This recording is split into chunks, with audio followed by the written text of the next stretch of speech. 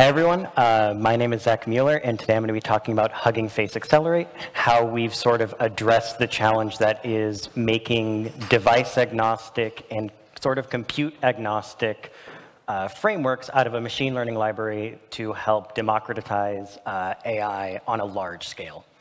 Now, who am I? I'm the technical lead for the Accelerate project at Hugging Face. I'm also one of the core maintainers of the Transformers trainer. And then I'm also just a humongous API design geek. Don't get me started on conversations like that. We'll be here for an hour. So what exactly is Accelerate? It's a number of solutions wrapped into one box. So we have a training framework, an inference framework, and above all of that is sort of a command line interface that wraps everything together. Now, when I say a training framework, this is built on PyTorch. And the general idea here is take a raw PyTorch training loop, don't give you a trainer, don't give you a big wrapper. Instead, have you change a few lines of code and unlock distributing your code to any compute provider, any compute platform, on top of any device as well. And you gain device and hardware agnostic capabilities. Along with that, because we don't have a full trainer and instead focus on being low code, it's very flexible in what it can do, and there's very minimal magic, so you can dig through our source code, and it's fairly easy to understand. And the main goal with it is give you guys the power to do whatever your custom training loop does, but let us handle the intricacies of how do I get my code to work instead of on a CUDA device, on a MacBook, or how do I make my code work on deep speed so that way I can scale it up to 1,000 GPUs from just my simple little local machine that I have going right now. Now, what I mean by this is currently we have 6 supported backends. That's your CPU, your GPU, your TPU, and then XPU, NPU, and MLU. These are some new hardwares and compilers that have come out in the last few years. Along with this, again, using the same idea of giving you a code-agnostic approach, we support FP16, BF16, and FP8, including the new FP8 compilers out of Transformers Engine, or MSAMP, and soon Nanotron, to help sort of train at a more quantized level fully without needing something like PEFT fully. Automatic gradient accumulation, because fun fact, it's very easy to have inefficient gradient accumulation when you start scaling up trainings, and that can be very costly. We added support for quantization through bits and bytes.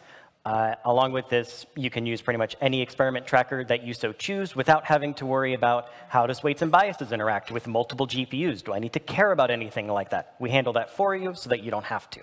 And then on top of that, we make it fairly trivial for you to then take your same code, write a configuration to say, all right, this worked on multi-GPU.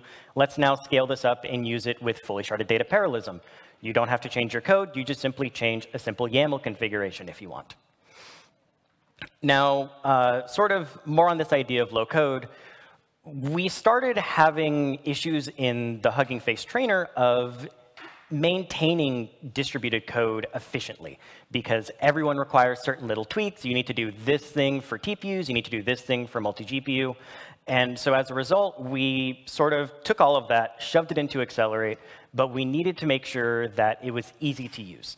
And so through changing essentially 4 different lines of code, you can take any normal PyTorch training script, and now you can use it device agnostic, compute agnostic, and have it fully customizable to whatever you're doing.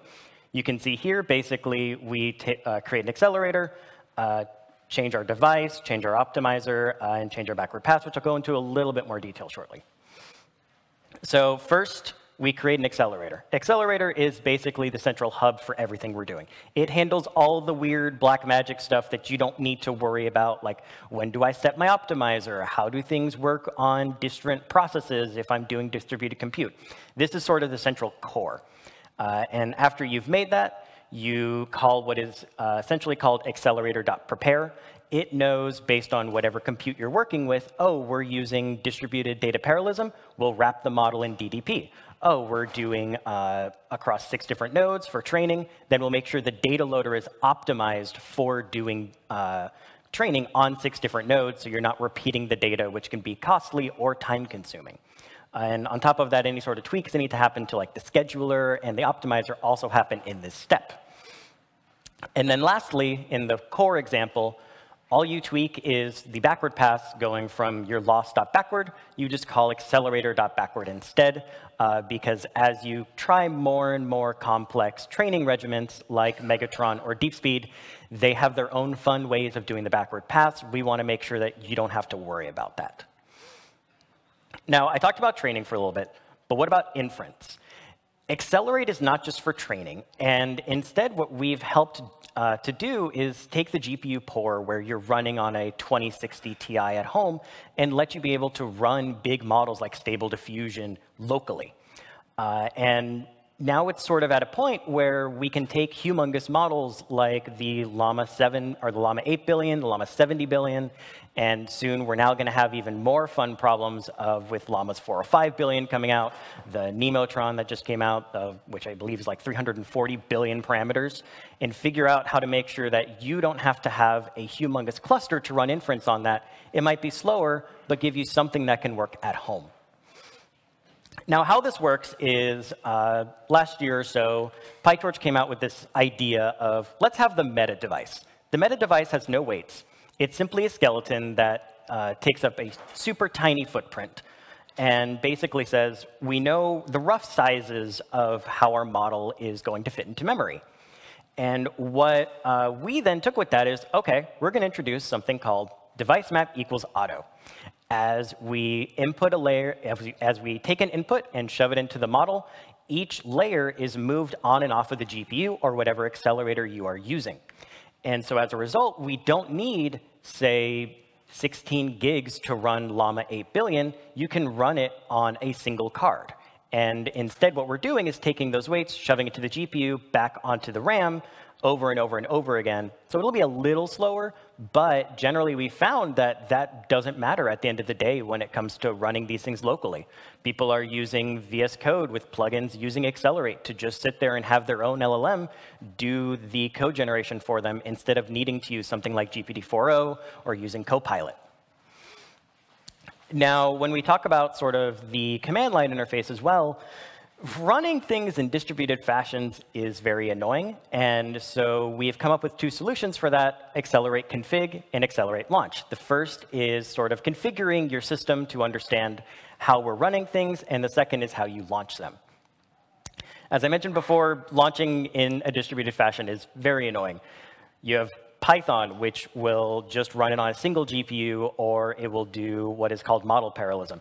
Then you have torch run, which is PyTorch's answer to that of spawning up a distributed process. But now if you're using DeepSpeed, DeepSpeed says to use DeepSpeed with a different parameter to run on 2 GPUs. How can we make this better? The answer is one simple command, accelerate launch, that will work with everyone. It has the same parameters, nothing is different. And instead, you just specify, I want to use DeepSpeed for this, and pass DeepSpeed arguments, or configure that in your config YAML. Then we'll handle all of that complexity for you. I mentioned before, config YAMLs, rather than needing to remember 16 different arguments, or if you're, say, trying to recreate how someone trained using the same compute, you can just borrow their YAML. And this allows us to have various definitions of how your compute environment works. So like over here on the left, we're specifying multi-GPU on 8 machines, training in BF16. And on the right, we have the same number of machines. However, now we're training in FSDP. And there's a lot of basic examples, and we're working on a model zoo to have even more of very bare bones training configurations that work for a variety of models.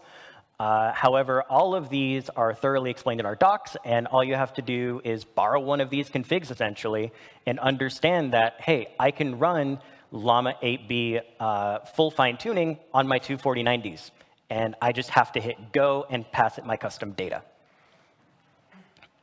So that's the general idea behind Accelerate, and honestly, the ideas that existed 2.5 years ago when the library was first being introduced.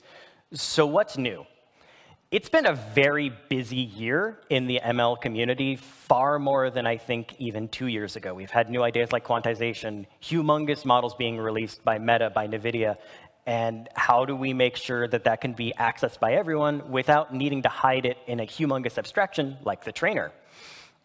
We've had quantization that's absolutely taken the field by storm, came out a year or two ago, and now suddenly everyone is realizing, hey, we can now train using these quantized methods using things like LoRa or QLoRa or QDORA, and now we can train 70 billion parameter models on 24090s.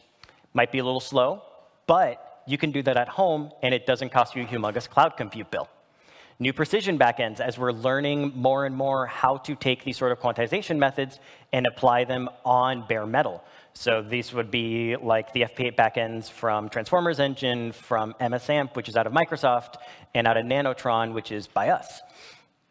And then on top of that, we're figuring out more and more, OK, we know that we can run this compute, but now we're having a scaling issue where the GPUs are no longer the slowest part. It's how do we load the data fast enough? How do we move the models fast enough? How do we optimize the CPU downtime so that way our models can keep training as fast as possible? Along with this, we're seeing far more compilers come out and new backends as people want to try and take on the beast that is NVIDIA.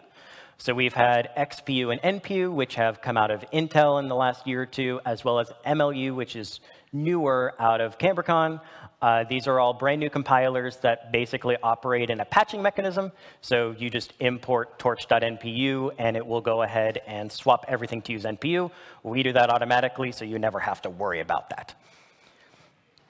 On top of that, we sort of found that while people liked having the accelerator that did this whole lower-ish level abstraction towards training, they wanted even more fine-grained control. I want to only log something on, say, my second GPU. And so we ripped out the core of the accelerator and shoved it into something called the partial state.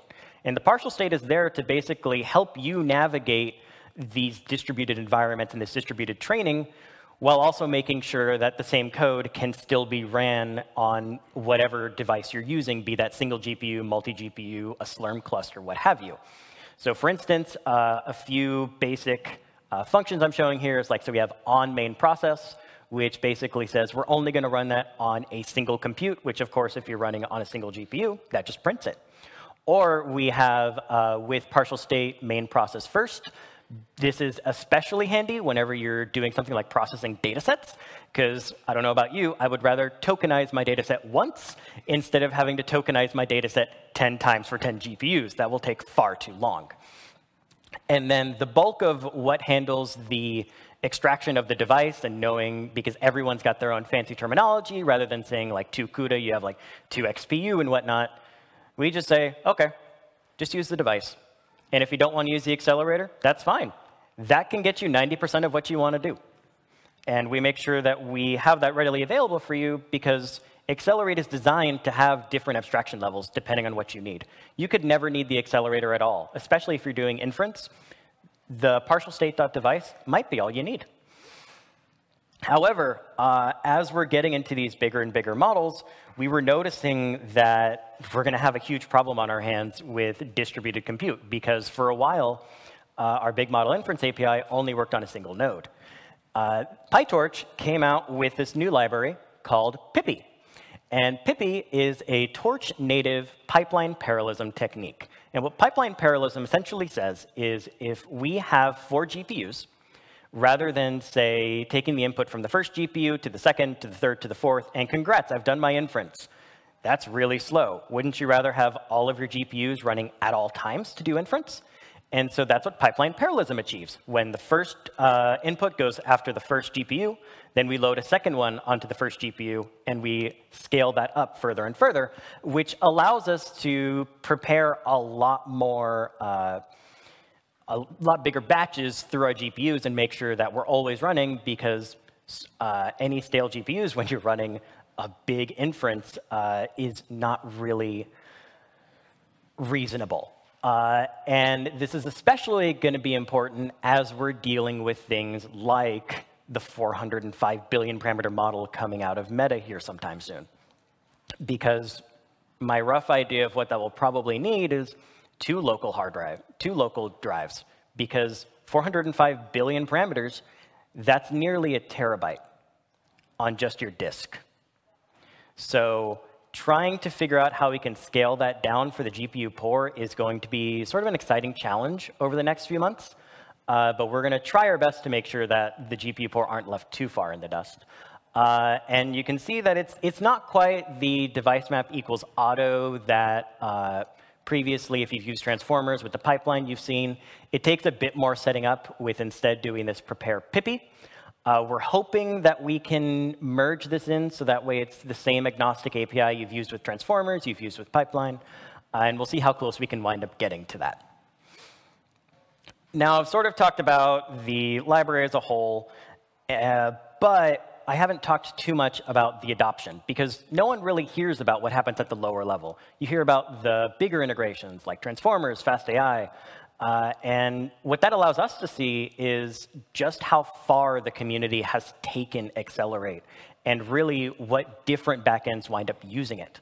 So for instance, we use this internally. Nearly all of our projects run off of Accelerate. That includes diffusers, that includes transformers, pretty much the LLM leaderboard. It's very rare that we start a project that doesn't have Accelerate unless it's for good reason. On top of that, we've had new frameworks like Axolotl that have come out of the woodwork, really helping on the democratization field for machine learning. Fast AI has been using Accelerate for nearly the last 2 years. Lucid Reigns is a very popular ML reimplementation of papers given from private companies that don't feel like sharing their code. Nearly all of his projects winds up using Hugging or Accelerate on the back end. And then lastly, Cornea runs all of their training off of Accelerate. And Accelerate wasn't nearly as pretty back in the day. This was in 2021, and it was a nice fancy way for us to take our multi-GPU code and our TPU code and run it in one go. We didn't have FSDP support. We didn't have deep speed support. FP8 wasn't even a thing back then. And now we're at a point where all of Hugging Face is basically running on Accelerate. We support any precision that is natively supported in PyTorch at this point, and even the experimental ones.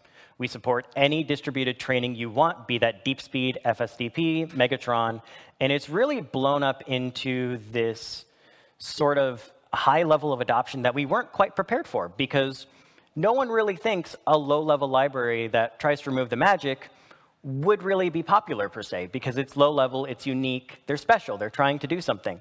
Turns out a lot of people actually like that. And so this wide level of adoption has really helped, for lack of a better word, accelerate how fast we're trying to adopt new ideas and new techniques as different training regimens and training ideas come into play. Now, what's next?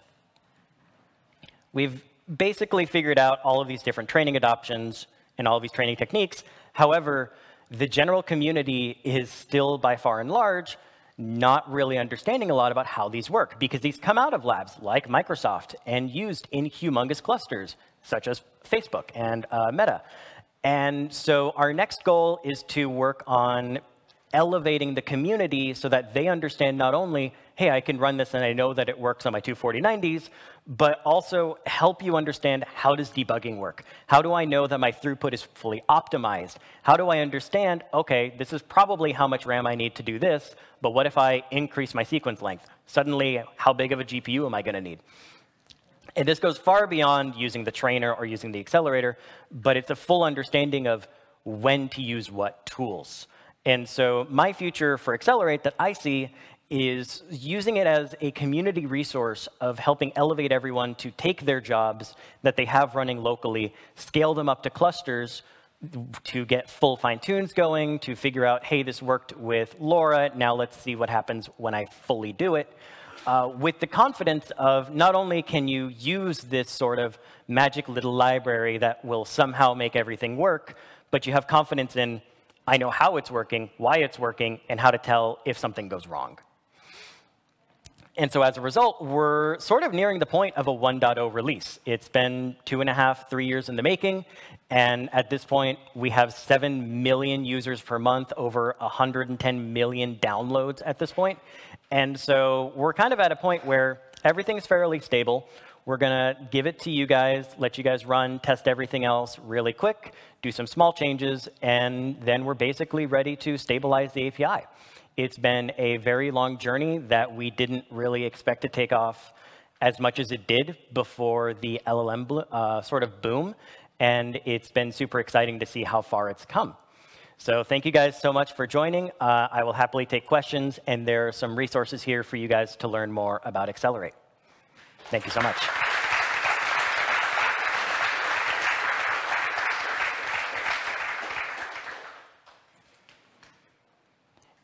Any questions, or have I thoroughly confused everyone? Sure. I gave a presentation yesterday on running AI workloads on AMD GPUs, so I'm going to ask the obligatory AMD question. Sure. Have you tested Accelerate with ROCm, or is there ROCm support? There is ROCm support. We're working on getting runners right now, but it has been working, and the folks behind the ROCm compilers at Intel have been working thoroughly with us on making sure that Accelerate can work as best as possible. So yes, absolutely we do. Any other questions?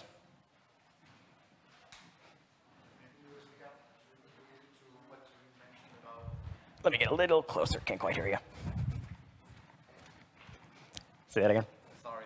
So in reference to what you said about distilling the knowledge to the community, do you have specific plans for that? Do you plan on having, I don't know, video tutorials, or do you have a sequence in mind? Sure, yeah. For those who couldn't hear, the question was basically, how is the democratization effort going to happen? How is the education going to happen for the community? For those who are unfamiliar with me, I did a lot of short-form courses. And so revamping the Accelerate course, again, is probably something I see in the future, as well as we're looking at a configuration zoo. So that way you can go through and have a general resource of, I know how this training was done to train 70 billion parameters on a cluster of 10 nodes. Let's go take that and fully digest what's happening in it. And those are most of where I think the efforts are going to lie, because giving people the understanding of, here's this confusing terminology that DeepSpeed uses, that FSDP uses, and chunking it out and saying, well, it's actually not that scary. You're just saying what parts of the model and what parts of training are going to what GPU will help boost everyone without needing to go through and dig through the PyTorch documentation, because that is always overwhelming. So good question. Sure. Is there like a library of configurations that are open source that could be reused as a template for? Yeah, we're going to make them all in the Accelerate repo. So Axolotl kind of was the guiding light of this, because they have like over 150 different configurations for training different models. It's kind of insane what they've been able to do. And so we're going to try our best to emulate that as much as possible and give you, just in the repo itself, as you're exploring the code, a model, a configuration zoo describing how do you do DeepSpeed 0.3, how do you do 0.2, how do you figure out what that is and how it translates to fully sharded data parallelism. So very good question. Any others? Perfect. Thank you guys so much for joining.